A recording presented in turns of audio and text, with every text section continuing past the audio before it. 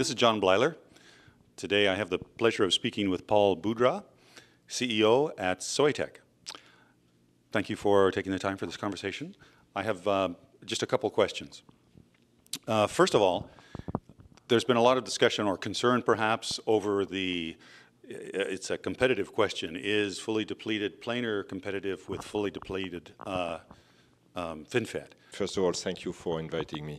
Yeah, we had these questions a lot in the field, and today, I mean, Soitec has been able to really bring two products to market to sustain the two technology. One is fully depleted planar, and the other one is fully depleted FinFET. So basically, the way we look at it is one is clearly an evolution of the current planar technology. And it is available starting at 28 nanometer and 20 nanometer. And the benefit is that you can really get the transistor capability as a fully depleted capability. But you can clearly also get a full reuse of your asset, manufacturing asset, and also libraries and IPs. So basically, it's an evolution towards what the users and consumers is looking for in terms of performance for the phones. When we talked about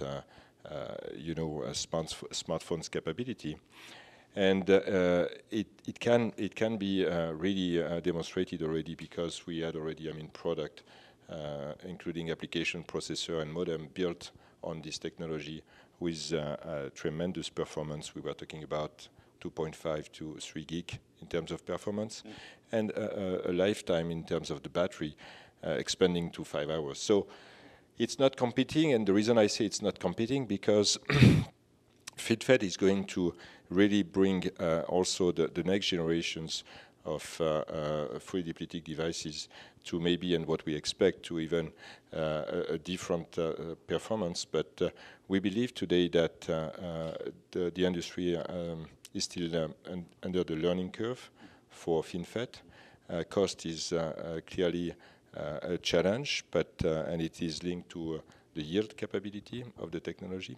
So FinFET will happen in the coming years, but as we are all moving fast, and if we want to sustain the Moore's law today in terms of cost and competitiveness, FD-SOI planar is clearly the answer and the alternative to the current bulk technology starting at 28 nanometer.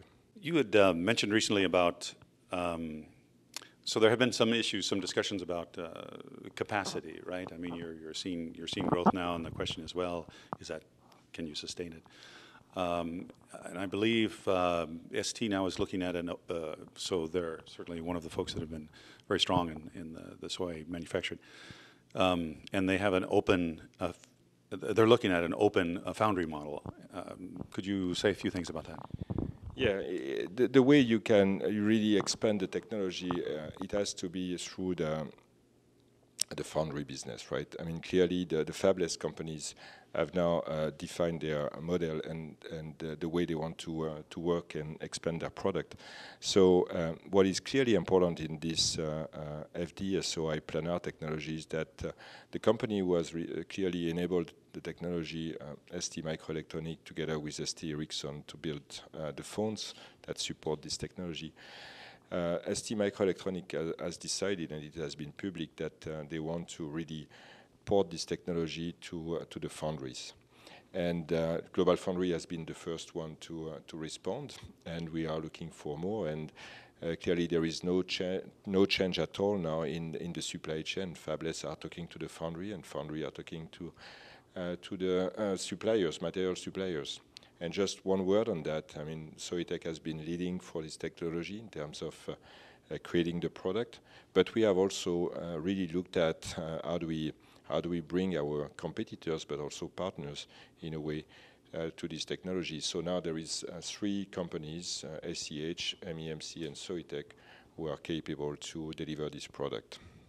One final question, and this is in the RF space, where you've been playing a strong role. As a matter of fact, I think the number is over 50% of the smartphones now contain, your technology. And what's the trend there? Yeah, it is a very good point, and you know that in a phone there is clearly the application processor and the modem were clearly important, but how do you communicate with the external world? I mean, this is the RF world, and we have seen over the last 2 years a huge transitions to what we call HR SOI, High Resistivity SOI, or bonded source technology that we are developing in at Soitec. And clearly what it brings to the industry, it brings a lower cost technology and higher performance in terms of switches, for example. I mean, we have announced today a new performance in terms of switches. And Soitec is very proud to be able to not only deliver the mainstream technology for some applications, for the entire RF applications, basically, but also we have the capability to work with some partners, customers, and develop some unique capabilities for them. It's been great talking with you. It has been great, and it's a fantastic event this week. It's a sunny sky in California, which is great, and clearly a lot of good news, and we are moving fast to a mobile transition. So